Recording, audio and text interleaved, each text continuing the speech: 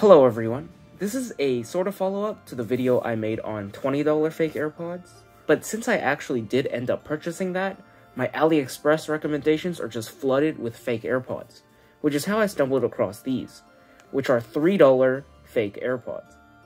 Technically, they're not really $3, you gotta pay $2 shipping, or you gotta buy $10 worth of crap, but I'm gonna call this video $3 fake AirPods.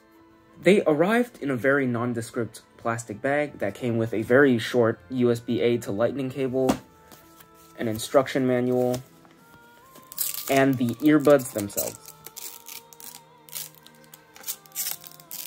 The manual is literally 3 pages long, and the earbuds do have media controls. They're pretty simple to figure out. So, unlike those $20 fake AirPods, these are very unremarkable. These do not have any writing anywhere, especially on the back, where usually it'll say something about designed by Apple in California. They are a clone of AirPods Pro Gen 1, which is why there's nothing on the bottom, and it uses a lightning cable. Their fake sync button doesn't really do anything, it just lights up the front. The battery indicator looks really fake, because there's no material covering it. It's a direct hole that looks into an LED. There's no material in the front that diffuses the light, like on the real AirPods. Now, the hinge is surprisingly decent. There's no squeaking, like those $20 fakes. Now, on the top here, you can see there's some holographic sticker. There's also no writing or symbols on the top part. If you look at this from the front, you can tell that these are super fake. There's all this wasted room, and the AirPods don't even sit right. You can see how, they're supposed to sit flush. Now, when I take them out of the case, they have this very large and very fake red LED. Unlike the $20 fakes, people will probably notice that there's something wrong with these. These earbuds will show up on your device as just TWS, and unlike the $20 fakes, they will not show up on your Apple devices as genuine AirPods. They have a touch sensor on the front, which is how you access your media controls, and that's pretty much it for the earbuds. There's nothing else on here. They don't have a proximity sensor or anything fancy like that. Now, as for this case, this is a generic pair of earbuds that were made to look like AirPods Pro.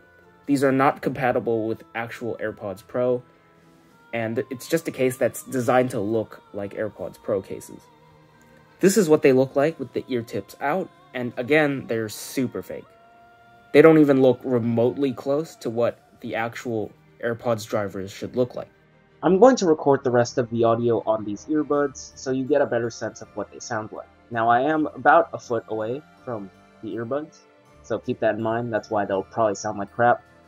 Okay, so how do these sound? They don't sound good, which is a lot coming from me, because for the most part, I don't care about sound, right? I'm fine with generic $1 earbuds. As long as they make noise, and I'm entertained by whatever media I'm consuming, I'm fine with whatever sound is coming out of my earbuds. But even I can tell, this is too crappy. They've got a ton of bass, there's no clarity. Do I need to say more? They're super bad, right? I mean, they are $3, what did I expect, to be honest? As for battery life, these earbuds last 1.5 to 2 hours. That is just flat out terrible. I don't think I really need to say more. Good earbuds can last at least 6 to 8 hours, but these last 2 hours. And they don't have anything premium going on either, so. Am I surprised by how bad they are? I mean, not really. I did pay $3, so I guess that was to be expected. Also, the case fully recharges them a single time before you have to recharge the case. So, yeah, these things are not worth buying. If you're buying it for a fun novelty, like, hey, I bought fake $3 AirPod Pros, then sure, you can buy them for that, but these earbuds are just not worth it. You should not buy these ever. Oh, I forgot to mention Bluetooth range. For the most part, they're fine. They can last around 10 feet away from you. I started getting cutouts around 20 feet away, but